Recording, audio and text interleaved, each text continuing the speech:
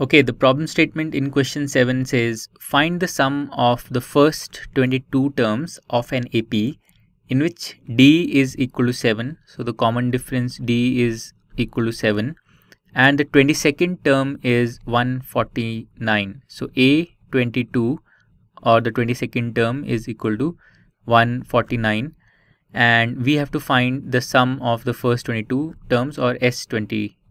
So this is what we have to find.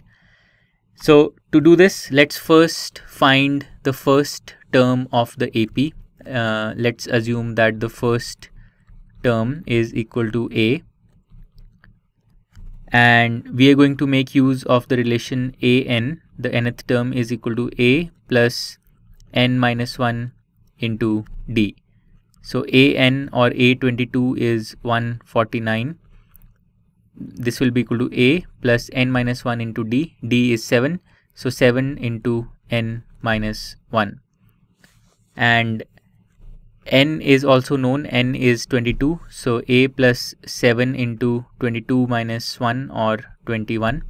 So we get 149 is equal to A plus 7 into 21. That's 147.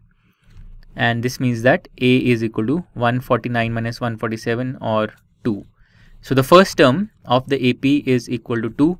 Now it's straightforward to find S22. So for that purpose, we are going to make use of the relation Sn, the sum of n terms, is equal to n by 2 into A plus the last term or the nth term. And this means that S22 will be equal to 22 by 2 into A plus the 22nd term. So A is 2, the 22nd term is 149, so 2 plus 149. So this is 22 by 2 is 11 into 2 plus 149 is 151. So 11 into 151, this is equal to 1661. So the answer to question 7 is that the sum of the first 22 terms, this sum is equal to 1661. To learn more about how QMath can help you crack school and board exams, explore QMath Leap, a live online classroom program run by highly experienced and committed teachers.